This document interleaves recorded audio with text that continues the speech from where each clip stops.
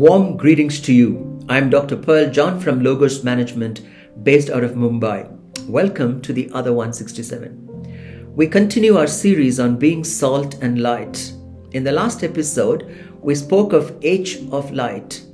H stands for hope. We said that as light, you will need to bring hope to those that you come in contact with by having your focus on Him rather than on circumstances, operating with an eternal mindset rather than on an earthly reference point, pivoting your strengths to your advantage rather than languishing in your weaknesses, and enduring the situation with a smile rather than a scowl. We move on to the last letter of light, T. T of light stands for transcend. To transcend is to rise above or go beyond. As light, let us consider what areas do you need to rise above and go beyond. Rise above conflict and bring in collaboration. It is customary when two gather, conflicts emerge. You cannot perhaps bypass conflict within your professional or personal context. One useful way around conflict is to minimize the impact and provide comfortable space for others to navigate. Example, at a tactical level, instead of saying you did not send me the mail that you said you would, you may reframe that sentence saying the mail was not sent. Here there is a shift from the person to the object and from blame to the issue. This approach in turn paves way for more collaboration. Rise above complacency and usher in creativity. We know that in the future, most jobs will get automated, and therefore success on the job is impingent on curiosity, innovation, and resilience to adapt to new changes. A recent IBM Global CEO study carried out on 1,500 CEOs around the world said that creativity is the most important leadership skill. It is not what you know that is important, it is what you do with that knowledge that is critical. So as those that need to bring light into your environment, you need to shed complacency and put on that thinking cap of yours and usher in creativity. Remember, God is the creator of the universe, and He is the author of those creative juices that run in your DNA. Tap into that creative genius and let that surface in your work environment.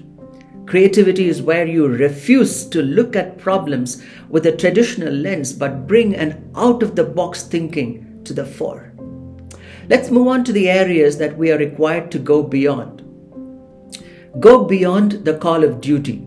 Light does not stop being light. It continues to consistently be the light regardless of the circumstances. Those that stop within the boundaries of established job descriptions invariably set the boundaries of their growth. You're called to go beyond, far beyond the call of duty. A colleague of mine, the head of professional services of one of our global strategic business units, consistently would spend close to an hour post any session he ran, capturing a debrief of each participant and logged it into the system. This ensured he was absolutely on top of the game, and his respect globally grew significantly. Go beyond to walk the extra mile. Going the extra mile is willingness to accede to others' request and expending yourself for the sake of others. It is valuing others' requests or pleas and giving credence to them as you would to your own. My father-in-law consistently takes that extra effort to meet the desires of his interfaces, whether it be an acquaintance, a friend, or children. He is ever willing to take the trouble to make others happy. Numerous instances when he would drive to the airport or the railway station to pick up friends and family, which in turn strikes a positive chord. The power of the extra mile is that it has a ripple effect. It sets in motion a series of positive actions and reactions that the day is filled with positive iterations over and over again. Go beyond your limits. Often you are the one who sets the limits on what you can and what you cannot do. Very many are limited by their past. Remember, your past is no determiner of your future.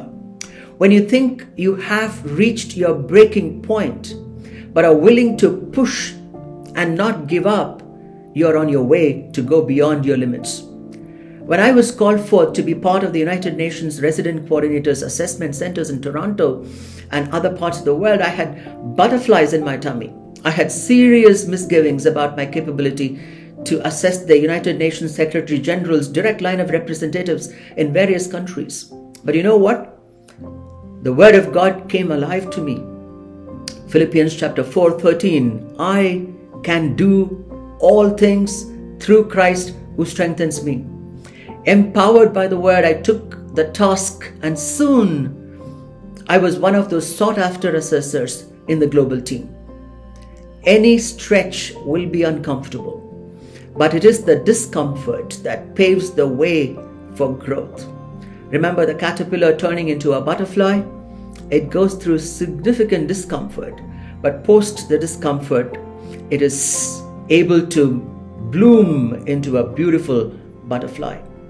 So go beyond your limits. Let's pray.